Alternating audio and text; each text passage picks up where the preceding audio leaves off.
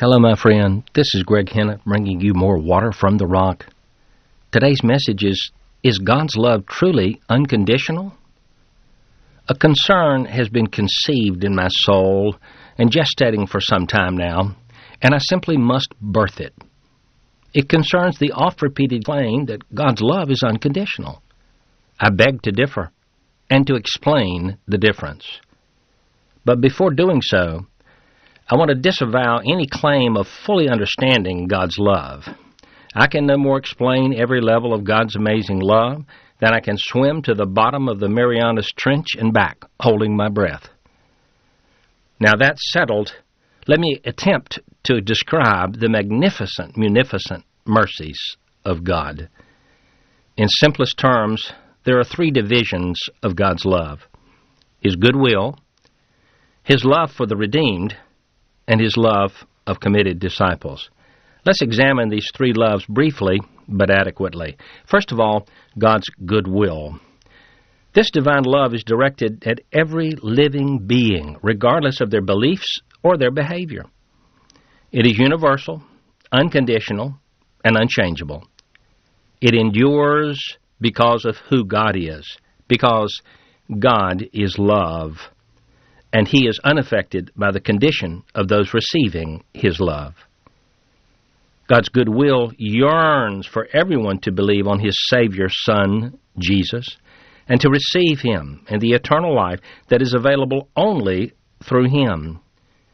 It was this unconditional, universal, divine love that sent Jesus to this earth and to the cross to die the death every one of us deserved to die, so that God could offer His marvelously rich salvation to all of us by grace or unmerited divine favor. God so loved the world that He gave His only begotten Son, that whosoever believeth in Him should not perish, but have everlasting life, says John chapter 3, verse 16. Peter affirmed this divine goodwill. The Lord is not willing that any should perish, but that all come to repentance. 2 Peter 3, verse 9. From the moment the sinner enters this world until the moment he or she leaves it, God's undying goodwill extends to His lost soul. And God extends this same goodwill every moment toward backslidden Christians and Christ-rejecting Jews. His heartstrings quiver with tender compassion for their sin-hardened hearts to turn back to Him from whom they have turned away. When these prodigals repent and return, His compassionate fatherly heart immediately rejoices, receives them, and restores His approval and covenant blessings in their lives, just as we see in the parable of the prodigal son in Luke 15:11 through 32. But every moment they are far from Him, they are still near and dear to His amazingly forbearing heart. His goodwill, therefore, is truly unconditional. Now let's talk about God's love for the redeemed. This love is reserved for those who receive the Redeemer and His redemption. When we repent and receive the Savior, we immediately enter the worldwide body of Christ and exit the worldwide body of sinners. Miraculously, we are a new creation, a child of God, and a member of the Redeemer's family. But as many as received Him, to them gave He power to become the children of God, born not of blood, nor of the will of the flesh, nor of the will of man, but of God. John chapter 1, verses 12 and 13.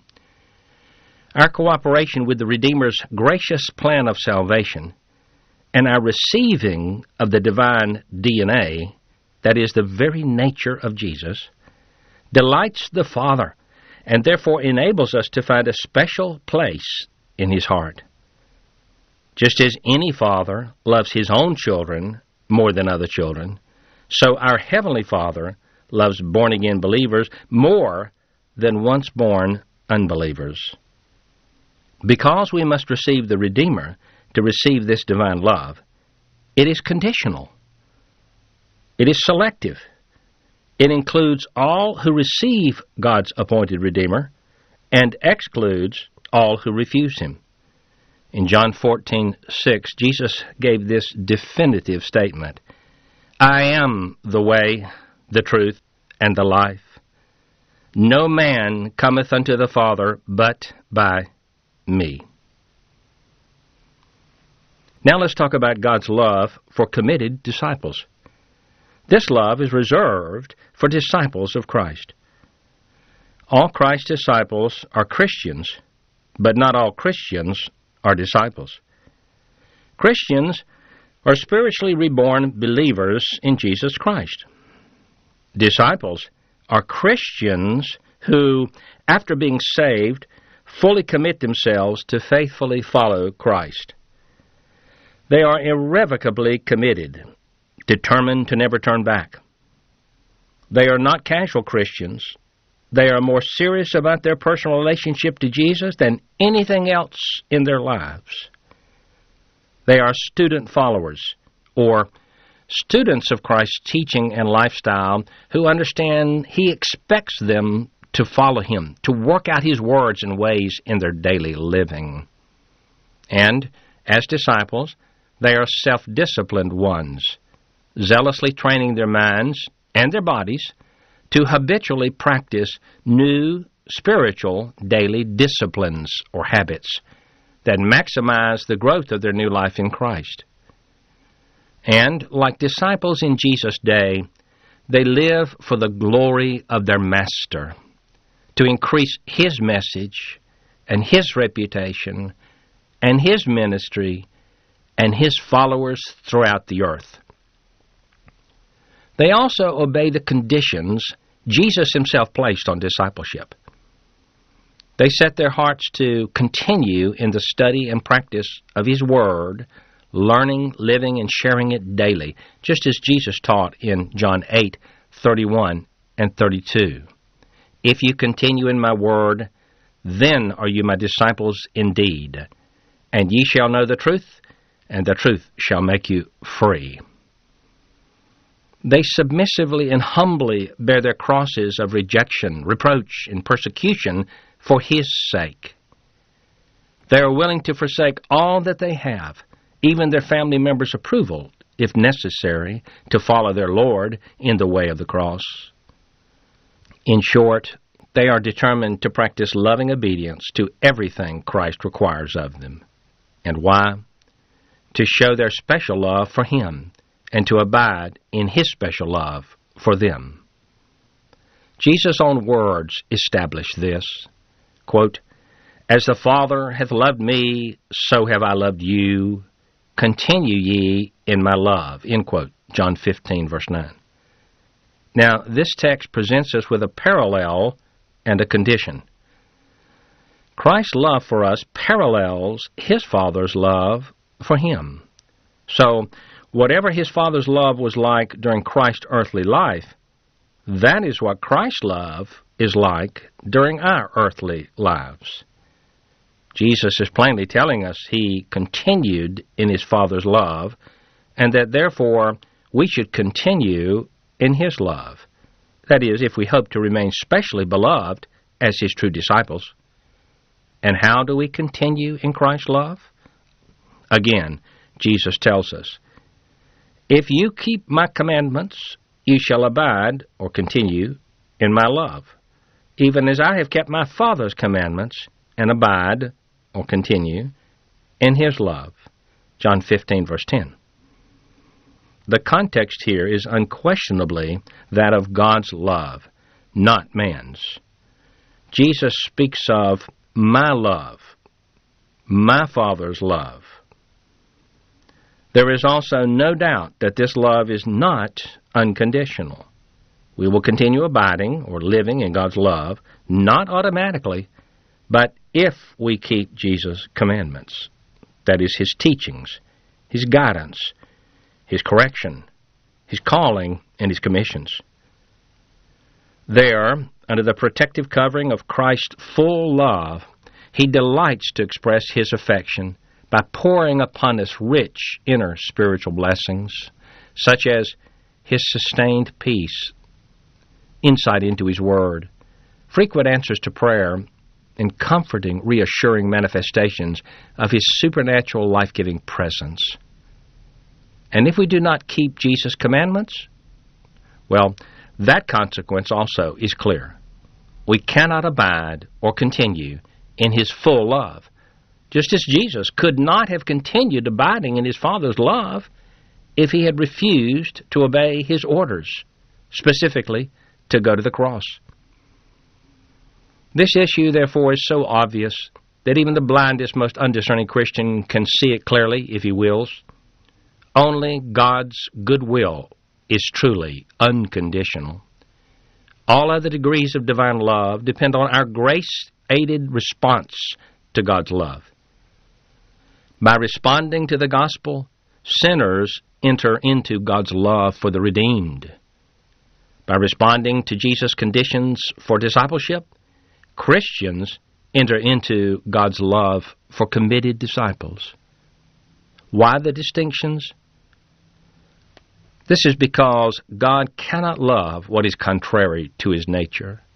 Since the lost reject His Son, He cannot love them, because they are manifesting the nature of Satan, who rejected the Father, Son, and Holy Spirit in the beginning.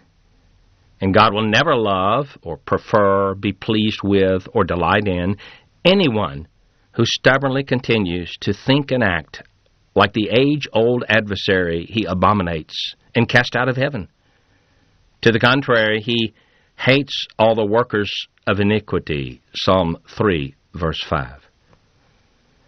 And since carnal, lukewarm Christians, though redeemed by grace, refuse to commit to full discipleship, Christ cannot love the way they are living either. Why? They have refused to walk in the way of His footsteps, the way of full commitment to the will of God. Thus, they are not being conformed to His image, which is His primary purpose in our lives after we receive salvation.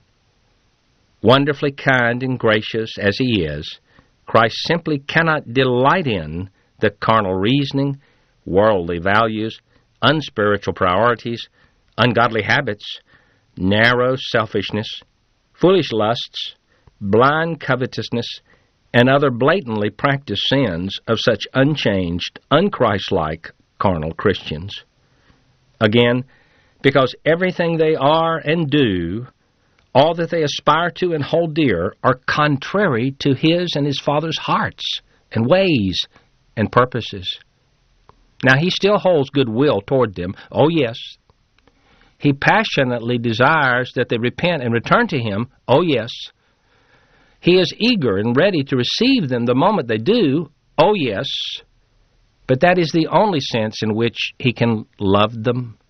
His nature makes it impossible for Him to prefer or be pleased with or draw satisfaction from or delight in them as long as they willfully choose to live independently of Him and to hate what He loves and to love what He hates.